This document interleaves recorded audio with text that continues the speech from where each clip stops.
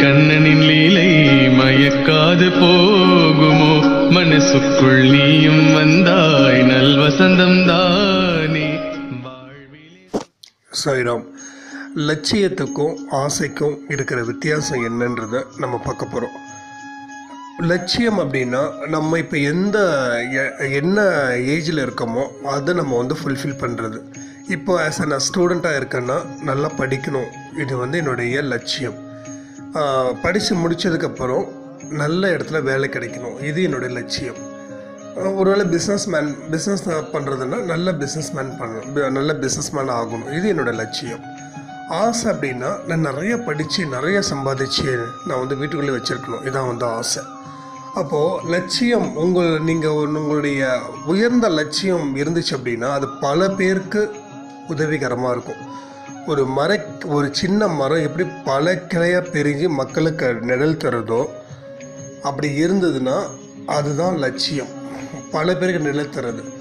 அதற்கு பதிலாக நம்மளுடைய காசை நம்ம சம்பாதிக்க தானே வந்தோம், நம்ம குடும்பத்தை சம்பாதிக்க தானே வந்தோம், குடும்பத்துக்கு சம்பாதிக்க தானே வந்தோம், சொத்து சேர்த்து வைக்க தானே நம்ம வந்தோம் அப்படின்னு நினச்சி செயல்பட்டோம் அப்படின்னா அது பேர் தான் ஆசை, பேராசை. எல்லாத்துக்கும் அந்த ஒரு மீனிங் சொல்லலாம். ஸோ லட்சியத்தை அடையிறதுக்கு போராடணும். இது நம்ம சாயப்பா சொல்லியிருக்காங்க, நம்ம விவேகானந்தர் சொல்லியிருக்காங்க, நிறைய பேர் சொல்லியிருக்காங்க. ஆனால் நீங்கள் எந்த ஒரு இடத்துல நீங்கள் ஒரு லட்சியத்துக்காக போராடுறீங்களோ, உங்களுடைய வேலையை முழுசாக நினைக்கிறீங்களோ, அந்த 8 மணி நேரம் இல்லை 9 மணி நேரம் இல்லை 10 மணி நேரம் அந்த வேலையில் வெளியில் வந்த உடனே உங்களுக்கும் அதுக்கு சம்மந்தம் இல்லாத அளவுக்கு நீங்கள் மாறிடணும். அதுதான் அது உங்களை அடிமைப்படுத்தக்கூடாது. அது மெயினான ஒரு விஷயமா இருக்கணும். இப்போ நிறைய பேர் என்னென்னா அடிமைப்படுத்துறது ரெடி ஆகிட்டோம், இன்னும் ஒரு எக்ஸ்ட்ரா 1 மணி நேரம் நம்ம சம்பாதிச்சோம் அப்படின்னா அது காசு வருதில்லை அப்படின்னு. செய்யக்கூடிய செயல் ஒன்று தான், ஆனால் நோக்கம் வேறையாக இருக்குது. அதாவது இன்னொரு 1 மணி நேரம் செஞ்சால் ஒரு 500 கிடைக்குது, நம்ம குடும்பத்துக்கு சேர்த்து வைக்கலாம் அப்படின்றதுக்கு பதிலாக, பட் இன்னொரு 1 மணி நேரம் செஞ்சால் இன்னும் நிறைய பேருக்கு ரீச் ஆகும் அப்படின்னு செய்கிறது வேறு. இந்த ரெண்டும் தான் ஆசைப்பட்டால் நம்ம அதில் அடிமையாகிறதுன்னு அர்த்தம், செயல்பட்டால் அது நமக்கு அடிமையாகுதுன்னு அர்த்தம். பாருங்கள், செய்யக்கூடிய வேலை ஒன்று தான், ஆனால் நோக்கம் வேறையாக இருக்கே, இதான நமக்கு பிரச்சனை. அப்போ நம்ம என்ன பண்ணணும், அந்த இடத்துல ஆசைப்படக்கூடாது. நம்மளுடைய நோக்கம் பல பேருக்கு உதவியாக இருக்குதா, இதுதான் மெயின் விஷயம். என்னால் 100% அஷ்யூர் பண்ணி சொல்ல முடியும். நான் இன்றைக்கி பிஸ்னஸ் பண்ணுறேன் அப்படின்னா எனக்கு மற்றவங்களுக்கு உதவியாக இருக்கிறது தான் நான் பண்ணிகிட்ருக்கேன். நான் ஸோ என்னுடைய எக்ஸ்பர்ட்ஸ் பொறுத்த வரைக்கும் என்னுடைய எக்ஸ்பீரியன்ஸை தான் நான் பேஸ் பண்ணி ஷேர் பண்ணுறேன். அதனால தான் என்னால் எல்லா கொஸ்டினுக்கும் ஆன்சர் பண்ண முடியுது, இந்த ஒவ்வொரு கொஸ்டினுக்குமே. ஸோ அது மாதிரியான ஒரு விஷயத்தை நம்ம மேலெடுத்து பண்ணோம் அப்படின்னா உங்களுக்கு அப்பா இன்னும் நிறைய அனுபவத்தையும் அறிவுபூர்வமான ஒரு புத்தியையும் கொடுப்பாங்க. இப்போ என்னோடய எண்ணம் என்ன அப்படின்னா, இன்னும் நிறைய பேருக்கு வேலை கொடுக்கணும், அதுதான் என்னோடய மெயினான எண்ணம். அப்போ இன்னும் நிறைய பேருக்கு வேலை வாங்கி கொடுக்கணும், நான் ஹார்ட் ஒர்க் பண்ணணும். எனக்கு கொடுக்குற நேரம், எனக்கு ஒர்க்கிங் ஹவர்ஸ் பார்த்தீங்கன்னா, நான் பிஸ்னஸில் இருக்கிறேன் அப்படின்னா மார்னிங் 8 இருந்து நைட்டு 9 வரைக்கும், நியர்பை 12 ஹவர்ஸ்க்கு மேலேயே வந்துருச்சுன்னு நினைக்கிறேன். ஒரு கேப்பில் ஒரு 1 ஹவர் ஒரு 2 ஹவர்ஸ் லஞ்ச், அவ்வளோதான். ஸோ இப்போ நம்ம இதில் நல்லா ஹார்ட் ஒர்க் பண்ணோம் அப்படின்னா இன்னும் நிறையா பிரான்ச்சஸ் போடலாம். எதுக்காக பிரான்ச்சஸ் சம்பாதிக்கணுன்றது கிடையாது, இன்னும் நிறைய பேருக்கு வேலை வாங்கி தரணும், நிறைய பேருக்கு வேலை வாய்ப்பு அமைக்கிறது நம்மளுடைய கடமையாக இருக்கணும். ஏன்னா எல்லாருமே பிஸ்னஸ் பண்ணிட முடியாது இல்லையா. ஸோ ஒரு 50% பிஸ்னஸ்னால் 50% ஒர்க் பண்ணுறவங்க, அவங்களோட திறமையை கொண்டு வரதுக்கு தான் நம்ம பாடுபட்டுருக்கோம். அப்போ இது ஆசை கிடையாது, இது லட்சியம். நிறைய பேருக்கு வாழ்க்கை கொடுக்கணுன்ற ஒரு லட்சியம். நிறைய பேர் நம்ம சொந்தமாக இருக்கிறாங்க, நம்ம சொந்தக்காரவங்க இருக்காங்க, அவங்களுக்கு நிறைய சொந்தக்காரங்கன்னா கூட பிறந்தவங்களை அவங்கள பற்றி பேசலை. யாரெல்லாம் ஏழ்மையாக இருக்காங்களோ, யாரெல்லாம் திறமை இருந்தும் முன்னுக்கு வராமல் இருக்காங்களோ, யாரெல்லாம் அப்பாவுடைய குழந்தையாக இருக்காங்களோ அவங்களுக்கு தான் இந்த மாதிரியான அவங்கள தான் நான் சொந்தக்காரங்க சொல்கிறேன். அப்போ இவங்கள மாதிரியான விஷயங்களுக்கு நிறைய நமக்கு கொண்டு வரணும், இதுதான் டார்கெட். இப்போ இந்த இடத்துல நான் நிறைய பிரான்ச் ஆரம்பிக்கணும் அப்படின்னு நினைக்கும் போது என்ன தோணும், காசு சம்பாதிக்கிறவங்களும் நிறைய பிரான்ச் ஆரம்பிக்கணும்னு நினைக்கிறான், காசு சம்பாதிக்கிறவங்களும் 10 மணி நேரம் 12 மணி நேரம் ஆஃபீஸ் வைக்கணும்னு நினைக்கிறாங்க. ஆனால் என்னுடைய கான்செப்ட் இங்கேருந்து மாறுபடுது, உங்களுக்கு புரியுதுன்னு நினைக்கிறேன். அதே 9-10 மணி நேரம் நானும் ஆஃபீஸ், கிட்டத்தட்ட 12 மணி நேரம் நானும் ஆஃபீஸ் ரன் பண்ணுறேன், ஆனால் சம்பாதிக்கிறதுக்கு கிடையாது. பேரை தக்க வச்சுக்கணும், இதனால் நிறைய பேருக்கு சர்வீஸ் கொடுக்கணும். இந்த சர்வீஸால் நிறைய விஷயங்களை நமக்கு வந்து மக்களுக்கு நல்ல விஷயங்களை புகுத்தணும். ரெண்டாவது இன்னும் நிறைய பிரான்ச்சஸ் ஓப்பன் பண்ணணும், நிறைய பேருக்கு வேலை வாங்கி தரணும். இதுதான் என்னோடய எய்ம். ஸோ வந்து ஒரு சாய்ராம் வந்து கொஸ்டின் கேட்டாங்க, அழகாக கேட்டாங்க. அவங்க என்ன கேட்டாங்க அப்படின்னா, லட்சியம், நான் வந்து ஒரு எக்ஸாம் ப்ரிப்பேர் பண்ணிகிட்ருக்கேன், பட் வந்து அது ஆசைப்படக்கூடாது சாயப்பா சொல்கிறாங்க. ஆனால் நான் வந்து எக்ஸாம் எழுதுறது ஆசைப்படுறதானே, அப்போ எனக்கு வந்து அந்த இடத்துல மைண்டு சேஞ்ச் ஆகுது அப்படின்னாங்க. ஸோ அது கிடையாது, நோக்கம் அப்படி கிடையாது. நீங்கள் படிக்கிறீங்க, எக்ஸாம் எழுதுறீங்க, சொசைட்டியில் சர்வீஸ் பண்ணுறதுக்கு தான் நீங்கள் பண்ணுறீங்க நீங்கள். ஸோ அதே மாதிரி தான் ஒரு பிஸ்னஸ் பண்ணுறவங்களாக இருந்தாலும் சரி, ஒருத்தவங்க ஜாபில் இருக்கிறவங்களா இருந்தாலும் சரி, மக்களுக்கு தான் நம்ம சர்வீஸ் கொடுக்க போகிறோம். வேறு கிரகத்துக்கு நம்ம வந்து சர்வீஸ் பண்ண போகிறது கிடையாது.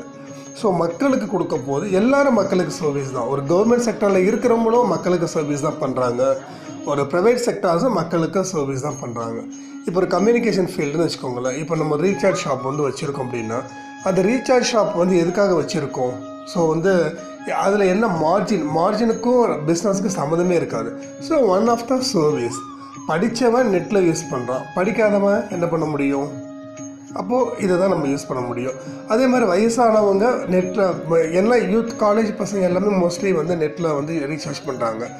பட் பெரியவங்க ஒரு வயசில் வந்து நெட்டை யூஸ் பண்ணாததுக்கு என்ன பண்ண முடியும்? ஸோ இது வந்து தப்பு கிடையாது. இதுதான் வந்து நம்ம வந்து இது ஒரு எக்ஸாம்பிளுக்காக சொல்கிறோம். அப்போ வந்து யார் பயனடைகிறா? மக்கள் பயனடைகிறாங்க. ஸோ நல்ல சர்வீஸை நம்ம வந்து கொடுக்குறோம். இதே மாதிரி தான் எல்லாமே. ஒரு 2 வீலர் மெக்கானிக் கடையாக இருக்கட்டும், அண்டு 4 வீலர் மெக்கானிக் கடையாக இருக்கட்டும், அரிசி விற்கிறவங்களா இருக்கட்டும், காய்கறி விற்கிறவங்களா இருக்கட்டும், யாருக்கு வந்து பெனிஃபிட் ஆகுதுன்னா மக்களுக்கு பெனிஃபிட் ஆகுது. அப்போ மக்களுக்கு நல்லபடியாக நம்ம கொடுக்கணும், முடிஞ்ச அளவுக்கு நல்லதை கொடுக்கணும், அவ்வளோதான். கெட்டதை அவாய்ட் பண்ணணும். ஸோ வந்து எல்லாத்துக்குமே வந்து மக்களுக்கு தான் வந்து பெனிஃபிட் ஆகுது.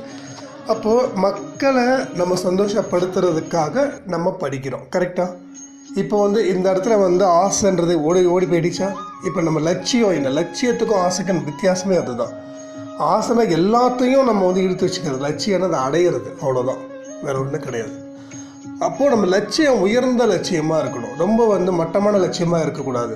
இப்போ வந்து சில பேர்லாம் வந்து இல்லை நான் வந்து அவனை மாதிரி சொத்து சேர்க்கணும், அதுக்கு என்னென்ன வழி? இதை வந்து மட்டமான லட்சியம். ஆனால் நிறைய பேருக்கு வேலை கொடுக்கணும், அதனால் நான் வந்து பிஸ்னஸ் பண்ண போகிறேன் அப்படின்னா இது வந்து உயர்ந்த லட்சியம். ஸோ அவங்களுக்கு எண்ணங்களுக்கு தகுந்த மாதிரி தான் வாழ்க்கை வந்து அமையும். சில பேருக்கு வாழ்க்கை அமையுது, சில பேருக்கு கெட்டவங்க ஒருத்தவங்களை நம்ம நினைக்கிறோம், அவங்களுக்கு வாழ்க்கை அமையுதுன்னா அவங்க போன ஜென்மத்தில் பண்ண பாவ புண்ணியம். அப்போ இந்த ஜென்மத்துக்கு உண்டானதை வந்து கண்டிப்பாக அடுத்த ஜென்மத்தில் அனுபவிப்பாங்க.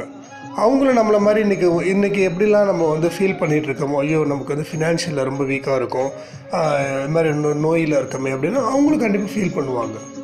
ஸோ கணக்கு எல்லாத்துக்கும், உலகமே ஒரு கணக்கு தான். அது கணக்கு இல்லாமல் எதுவுமே நடக்காது. இன்றைக்கி வந்து சர்வசாதாரணமாக ஒருத்தவங்க உங்களை டார்ச்சர் பண்ணுறாங்க அப்படின்னா போன ஜென்மத்தில் நம்ம டார்ச்சர் பண்ணியிருப்போம். அப்போ வந்து அவங்க ஒருத்தவங்க பண்ணுறாங்க அப்படின்னா நம்ம வந்து அவங்கள வந்து சபிக்கக்கூடாது. சாய்பாட்டை சொல்லி தேங்க்ஸ், ஏதாவது வந்து சாய்பாட்டை வந்து சொல்லி நம்ம வந்து ப்ரே பண்ணாவே போதும், அந்த ப்ராப்ளம் வந்து ஆட்டோமேட்டிக்காக ஓடிடும். எந்தெந்த மனுஷங்களெல்லாம் நம்ம வந்து ரொம்ப நம்மளை நோகடிக்கிற மாதிரி நடந்துக்கிறாங்களோ, நம்ம வந்து ரொம்ப அழகாக ஹர்ட் பண்ணுறாங்களோ, அவங்களுக்கெல்லாம் மனசில் ஒரு தேங்க்ஸ் மட்டும் நீங்கள் சொல்லுங்கள். ஸோ அப்போ தான் உங்களோட லட்சியத்தை அடையிறதுக்கு ரொம்ப ஈஸியாக இருக்கும். பிஸ்னஸில் காம்படிஷன் அதிகமாக தான் இருக்கும். நம்ம நல்லா ஒரு ஷாப் வச்சுன்னா பக்கத்துலேயே ஒருத்தவங்க ஷாப் வச்சுருப்பாங்க, அவங்களுக்கு தேங்க்ஸ் பண்ணுங்கள். ஏன்னா இப்போ நான் வந்து யோசித்து பாருங்களேன், நான் வந்து நல்லா வந்து பண்ணிகிட்ருக்கிற இடத்துல திடீர்னு வந்து அவங்க மூலமாக நிறைய கற்றுக்குறேன் நான். ஓகே வந்துட்டாரா, ஓகே இனிமேல் நம்ம வந்து அவேர்னஸ் அதிகமாக இருக்கணும் அப்படின்னு. ஸோ எல்லாத்துக்கும் ஒரு படிப்பினை தான். படிப்பினை இல்லாமல் எங்கேயுமே இல்லை. ஆனால் நம்ம யாரும் டீப்பாக அனலைஸ் பண்ணுறது இல்லை. அப்போ டீப்பாக அனலைஸ் பண்ணால் நம்ம நல்லா புரிஞ்சுக்கலாம். இப்போ நீங்கள் ஒரு ஆஃபீஸில் ஒர்க் பண்ணுறீங்க, உங்களோட மேலே ஒருத்தவங்க இருக்கிறாங்க, அவங்க வந்து உங்களை வந்து ஏதாவது ஒரு விஷயத்தை வந்து ஏதோ ஒரு சின்னதாக தப்பு பண்ணால் கூட உடனே உங்களுடைய சுப்பீரியர்கிட்ட போட்டு கொடுத்துட்றாங்க. அப்போ நமக்கு என்ன ஃபீல் ஆகும்? ஐயோ இப்படி போட்டு கொடுத்துறானே, நம்மளும் போட்டு கொடுக்கலாம் அப்படின்னு. பட் அப்படி கிடையாது. உங்கள் தப்பை வந்து திருத்த முயற்சிக்கிறான். நல்லா யோசிச்சு பாருங்கள். உங்களோட தப்பை திருத்த முயற்சினா தானே நீங்கள் உங்களுக்கு அடுத்த போஸ்டிங் உங்களுக்கு கிடைக்கும். ஒருத்தவங்க பொய்யா ஒரு விஷயத்தை பரப்ப முடியாது. அப்படியே பரப்பினாலும் சாயப்பா வந்து பதசமாக இருக்க மாட்டார். நீங்கள் அதை பற்றி கவலைப்படவே வேண்டாம்.